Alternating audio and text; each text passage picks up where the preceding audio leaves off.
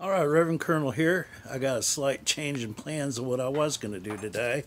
I was going to replace my alternator, and so I'll show you that in a minute, and put in a new battery, but I didn't get the right alternator shipped. So anyway, that was more my fault than anything. I guess I didn't read the fine print. So that's the beautiful, gorgeous alternator I was going to put in. The other one will look just like it. But this is for a V belt, not a serpentine belt. And even though it said that it fit my truck, it doesn't fit my truck because it's the wrong belt. So anyway, I'm also going to replace the battery. I'm going to put in this Optima battery in right here, and what my game is here is with this battery. This is a much better battery than the battery I've currently got in, which is just a cheap little battery. This is going to give me more power, but this thing right here is going to really give me more power because it's 150 amps compared to 60 amp alternator that I currently have that comes stock in the truck right now. So we're gonna replace that eventually. Gonna replace this today. I just gotta wait on my alternator to get shipped to me, and I will have that in a few days, and then I will do another video on that. So today I'm gonna go ahead and change the battery, and I'm also going to clean my air filter, which has gotten grossly dirty, so that'll help. But the way this will work to add more power is having 150 amps instead of 60 amps is going to send a lot more power to my fuel injection system, which in turn is going to give me more power and supposed to increase my gas mileage by quite a bit. So we're going to add a few horses and maybe add 2 or 3 more miles or so to the gallon on gasoline, which would be fantastic because, as you know, these big trucks drink some gas. Alright, so we'll get our battery cables off. First thing you're going to do, if you're going to change the battery out, you got to take the cables off. We'll loosen them. This one seems like it's a tad bit loose. That's not good. Alright, so I've got both of those loose and off. And we'll move that one out. Alright, and now we can just pull this thing right out of here.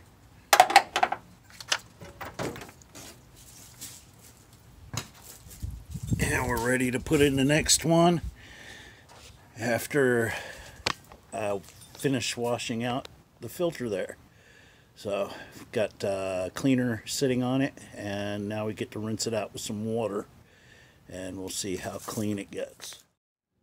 Alright, so I got my beautiful Optima battery sitting in here. It looks gorgeous, and this engine red really stands out. One thing I noticed when I was taking apart my wires is on my power line, if you can see that there, that thing looks like it has had some arcing or something going on there at one time or another. It's probably original. It's a number 2 wire. It's like really thick. And I couldn't get a new wire for it, but the wire is probably okay, and of course I'm replacing this because it looks atrocious, and I'm gonna put a new one on there. I'll probably leave that one alone. It looks good. I got a set of 2, so if I need to replace that one later I can, but this one definitely needs to go. So I'm going to take that one off. I'm going to cut my wire here. I've got way more than enough wire here to do this because I'm only going from there to there on the solenoid. So you can see I've got lots of extra wire. So I'm gonna do some cutting on the wire and put a new lead on there. Got these at AutoZone. Got some new leads right there that'll fit on that end of the cable, and the battery clamps right there. So that's what we'll do next while we are waiting on this air filter to continue to dry. Alright, so I cleaned the air filter down. What you do first is you use some cleaner like this, like K&N or S&B, whatever you got there for these kind of filters. And then after it's good and before that dries, don't let the detergent dry on there. It only sits about 10 minutes. Then you rinse it out with cool water for quite a while. You can't over rinse. It's not going to hurt it. You want to make sure you get all the dirt out of it that you can, and then you spray it down with this red Rojo Rouge oil, and that's what conditions it. And then once that's sprayed down, let that dry up a little bit, and it's ready to go in. So there we go. We got that, and we'll stick that in. Alright, so got the filter put back in. Everything's in place. All nice and beautiful and pretty. And got the battery all connected in. You can see my new leads that I've got on there.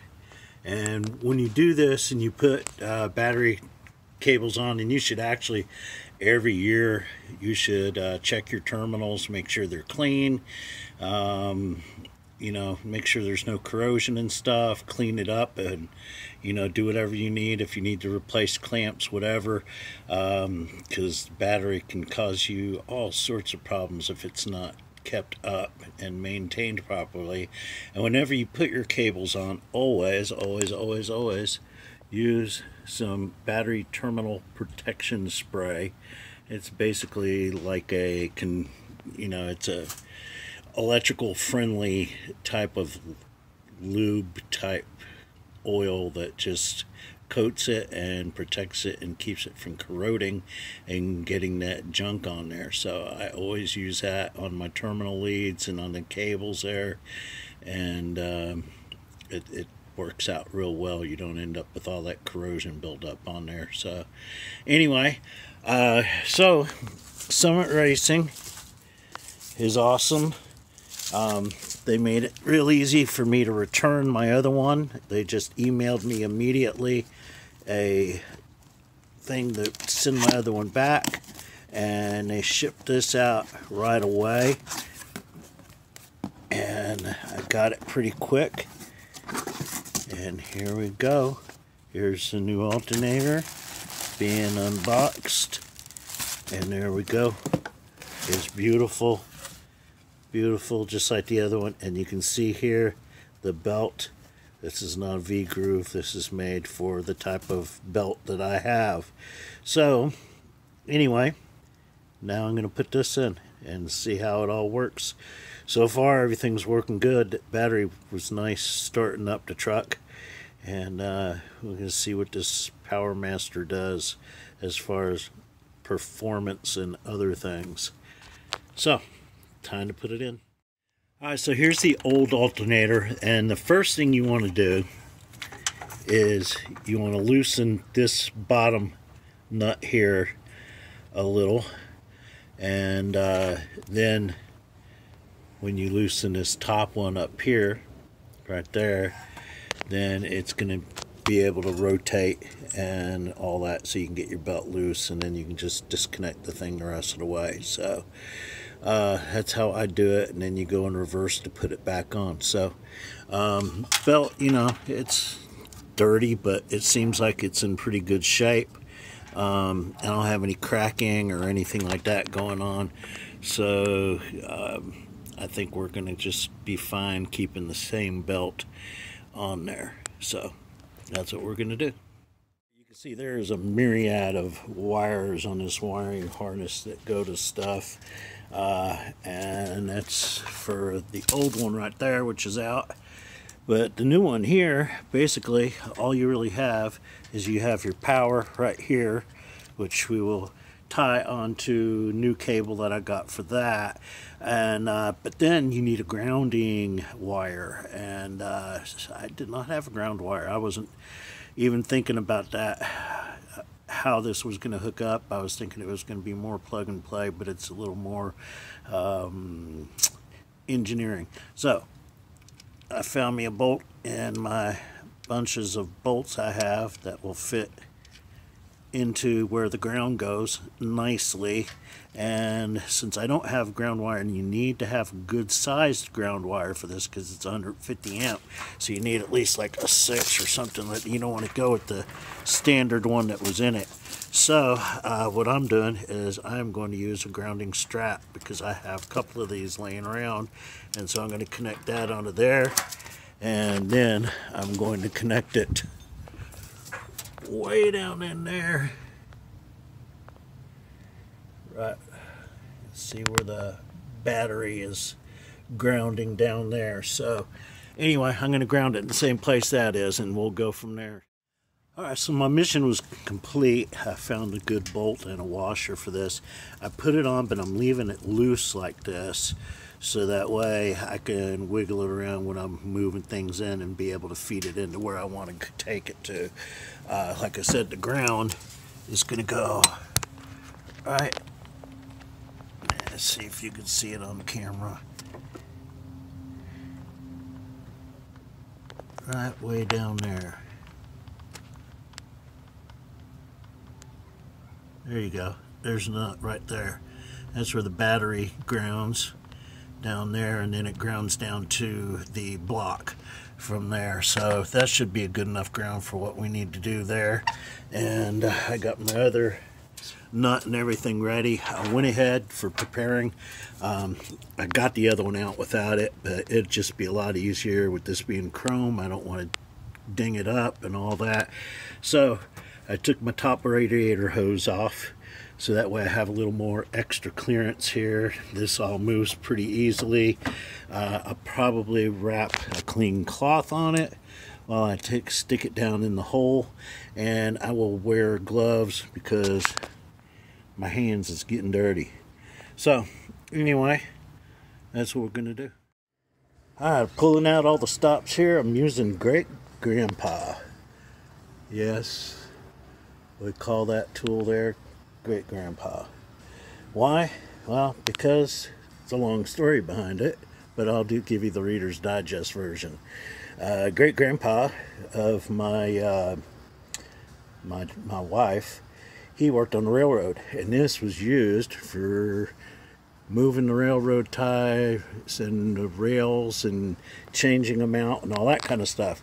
And I use it for all kinds of stuff. I've used it to break up rock and concrete and things like that in the ground, and occasionally to pry on something. So since this is chrome, what I've done is I've wrapped it real good with some shop towels, taped it on there, and the weight alone of this bar has got me at pretty close to the right tension. So I'm barely gonna have to push on this thing at all, not really much. And then I just tighten up that nut and tighten up the other nut, and my ground is already fed down there, so you can see the braided wire down there. So anyway, I just got to hook everything all up and put things back the way they were. Alright, it took me a little while. It got kind of dark yesterday, but I got this thing in there, and it looks really nice. I mean, it's the shiniest thing under my hood here, but you know, hey, you know, we got the air filter going on there, we got our newer wires on in there, we've got our new battery, and then the new alternator. So it looks pretty good. You can see back here where this plugs in back here. Yeah. Next time what I think I'll do is put that on there first, because it is really tight space in there, and you can see I barely got that boot on there. It just doesn't have much room to get through. So anyway, I got that all connected on there. Then I've got it connected back onto here, onto the solenoid. Got my wire running around, and then all the wires that were connected to it before, I tucked them in here, and got them taped off and everything, because I wanted to leave this green wire here connected into this sensor right here, and I don't know if it really makes a difference or not, but that's what I did and it works. So that's the main thing. That's what's really important, is that it works. So, and then the ground wire, you can see all the way down there, got that connected down onto the frame. If you see, the bolt is behind that black wire there, but anyway, that's the ground strap, and it comes up and goes in around and goes behind. So everything works pretty good. Let's give it a shot and see what happens when we crank it up. Alright, so here we go. Let's see how it goes. Well, that started right up. Sounded good.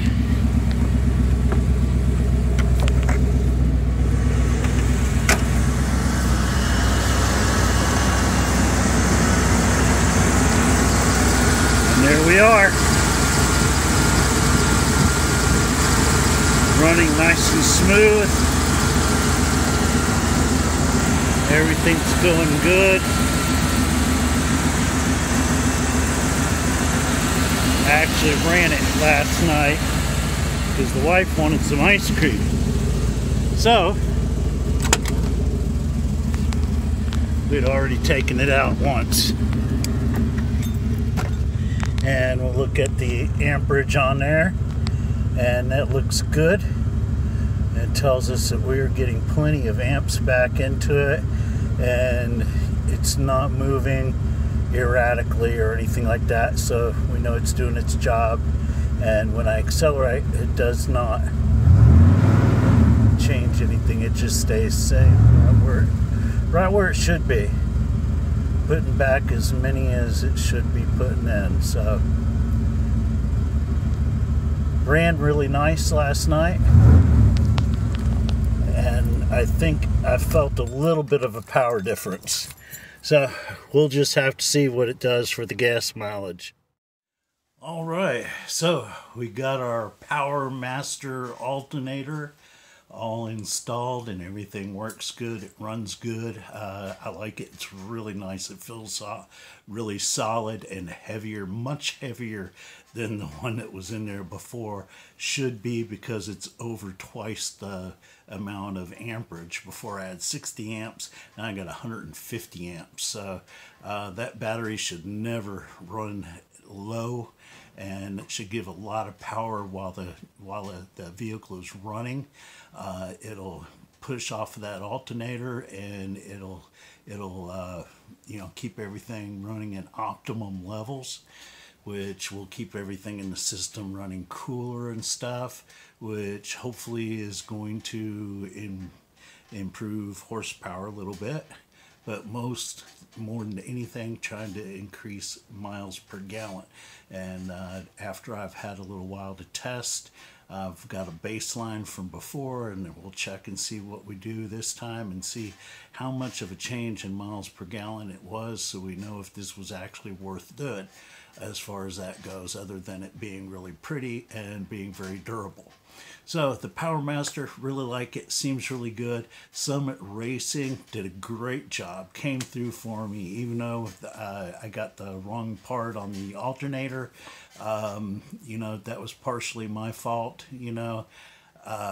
So, but all I had to do is make a quick phone call and talk to the gal there. She knew things were going on, and Brianna, I believe it was. And kudos to you, Brianna. You did a great job at Summit Racing, and got me fixed up. It just had an easy shipping label that they emailed me to send the other one back. I got credited right away, and they sent my other one immediately, and I got it back out. So I'm very, very happy with that. So just hoping for the more, for everything to improve with the truck with this.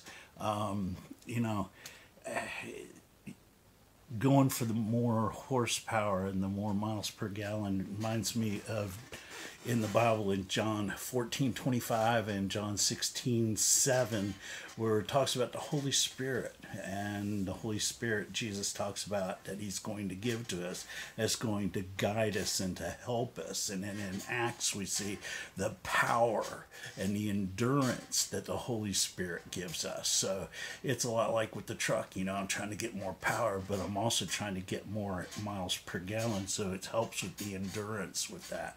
So you know, just keep that in mind. You know, Jesus, for his believers, he has given us the Holy Spirit, and he's given us the power of the Holy Spirit. You can converse with the Holy Spirit, and you can ask the Holy Spirit for his help. He said he gave us the Holy Spirit to be our helper and to guide us and to empower us and to help us to be able to endure and to give us the right words to say.